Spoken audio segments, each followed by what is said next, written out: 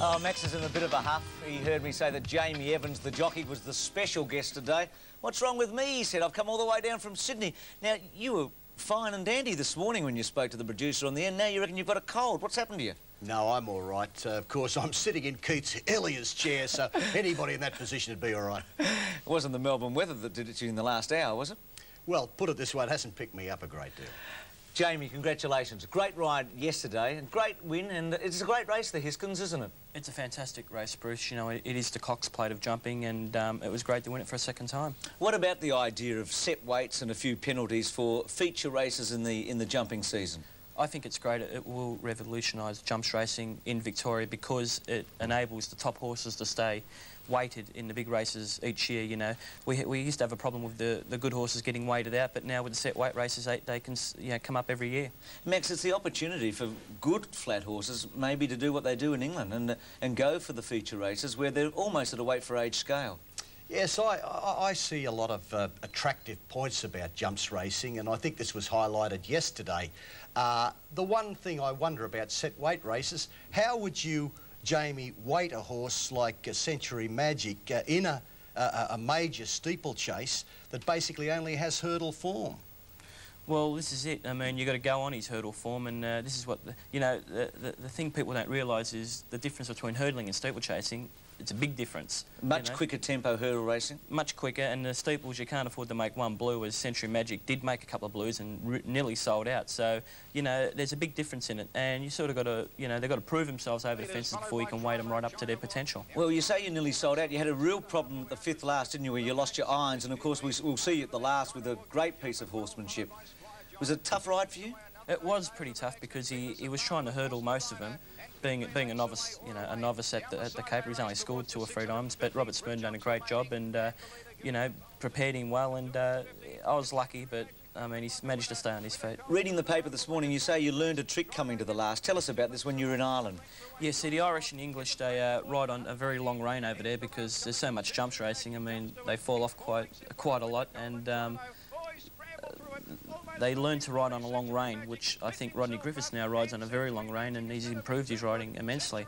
Yeah, when they're wrong at one and their heads hit the ground, a lot of the jockeys in Australia, if they're riding on a short rein, they get ejected out the front. That's what happens when the horse loses his rider. But by going to England and Ireland, you learn to ride on a bit longer rein, and then if their heads do go down, you've got more chance of staying in the saddle. Yes, a beautiful trait of horsemanship, that long rein. But Jamie, this fly swatting with the whip, this out the back here, what is the benefit of that? Well, I've got no elbow no more, Max. I had a bad fall and lost my elbow, and it's very, very hard for me to be as vigorous the Australian way. And I think a horse only needs to be hit once every 3 strides after the end of a jumping race. I mean, he's done his best, and it's not like a sprint race where you're flying to the line and you can get the momentum up the Australian way. You hit them once the English way, and they stay hit because you can hit them a lot harder, and they only need to be hit once every 3 strides. Is it the same rule in British racing for jumping jockeys as it is for flat jockeys, where you can only hit a horse a certain number of times? I think you're only allowed to hit him 4 times from the second last jump to the winning post. And you find this very effective? Well, obviously the top English horsemen do. Yeah, well, I mean, I wouldn't do it on the flat because, I mean, Greg Hall's done it a couple of times, but I wouldn't do it. Just in the jumping races, they're at their top, you know, and at the end of a gruelling jumping race, they only need to be hit once or twice. If weights are raised in the next few years, and there's a chance they might be, isn't there, Max? I mean, people are getting bigger. Jockeys are getting bigger, and I think the horses that get 45 and 46 is unrealistic now in the Melbourne Cup. There's no one to ride them. Would you consider... I mean, what weight could you ride at if a champion stayer was given a big weight in a big race like the Melbourne Cup? If I was in Australia during the summer months, I could get my weight down to 55. I think it's a very, very big problem with the weights these days with the jockeys because, as you said, everyone's getting bigger.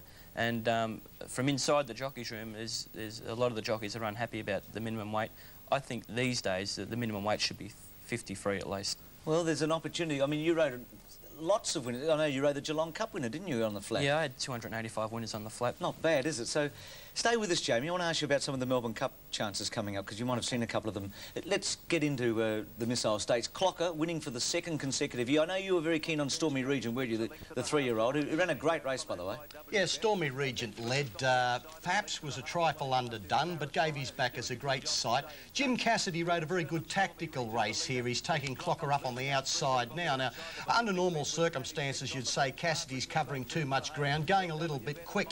But under yesterday's circumstances, this was the right way to ride this mare. She was well turned out by John Morrish, and as you can see here now, as the front runner Stormy Regent starts to paddle, Cassidy pumping away, getting the best out of the mare, and gets Stormy Regent the last couple of strides. She's coming from the Manikato down the outside and burst just up behind. Sorry, Max, she's coming for the Manikato. Do you think she's a better horse this time than she was last year? She'll have to be better. Now, if she was mine, she'd stay in Sydney. I think it's easier, but of course the prize money's better in the Manikato, so I suppose connections feel the gamble is there. Hariba, was he close to starting? Well, how close can a horse get when he's not quite right? Well, they did the right thing, obviously. Certainly. But Hariba's one of these speed freaks, and of course they put so much into their galloping, they can hurt themselves, they strain themselves, they put stress on themselves. That's what's happening to Hariba. I always worry when horses run sensational times on the track for about a month before they have a run. You just wonder how much is left by the time they get to their third or fourth start. It's the individual. It's the individual. Sure, I agree, but you just wonder if he'll still be around when it counts most in the spring. I hope I'm completely wrong. What about the protest in the last? Social Rule getting it. White Blaze in the straight. Most interesting one here. The gap seems to close with about 200 metres to run, and Max, the protest was upheld. Yes, the winning margin was 3/4 of a length. Social Rule, of course, was aided perhaps by not seeing the winning post too soon, because he's got an adverse opinion of the winning post. He can prop at it, but the stewards stop-framed the film, and they showed that there was a run there for Social Rule. The winner, My Diamond Rouge, came across. And if you note in the straight, there's a lot of buffeting inside. And this was the key area, whether Social Rule was inconvenienced mostly by the eventual winner, My Diamond Rouge. That's Social Rule in the red, poking up on the inside now, My Diamond Rule in the yellow colours. But on the inside, there's a lot of scrimmage. You ought to stay, go out there. But the stewards ascertained that My Diamond Rouge came across and interfered with Social Rule, who is not the most consistent racehorse in the world. He won the Doomben Classics as a three-year-old, didn't he? Looked like being nearly top class and hasn't quite gone on. Has only won 2 races in a couple of years. In Adelaide yesterday, Subastral won the feature race there. The favourite was Skipper Regent, very smart 2-year-old from Victoria. Laura's Express was in this race, who had beaten Big Sky Montana at its last start.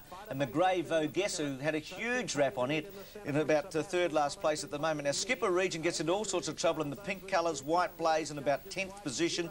I still think it's got a terrific future. This is a 2- and 3-year-old race at weight for age conditions, always run on the last weekend before they have their birthday, and all the horses having their birthday tomorrow, by the way. It's one of the reasons we brought Max down here. And you'll see that Subastral takes the lead. From Paddington End, another 2-year-old, and Major Wilkes running on. And I did like the run of Skipper Regent in 4th placing. Max, just quickly, the Melbourne Cup, 23 nominations, 6 from Ireland, 2 French, 1 Hong Kong, 14 English. Going to be tough to handicap these horses. Oh, yes, but handicapping, of course, is the key. And another vital area, it's not so much the vintage crops, the horses that are known, but it's the horse that perhaps Jamie Evans knows about that could be know one, Jamie? Fame and Fortune, I've seen him run. He won the IRG Champion Hurdle in Ireland, which was the major lead-up race to Cheltenham. Carried 12 stone, which is 76, and won on the bridle. He's a very, very good horse. Hasn't had much flat racing, but Dermot Well wouldn't be bringing him here for no reason. We found that out last year. Max, great to see you in Melbourne. Stick around for a week or two. You might get used to it. Jamie, congratulations. Thanks very much, Bruce. A break. Bathurst coming up after this. One of the best victories. He's done it in the new V8 Formula. Larry Perkins wins the Tooheys 1000.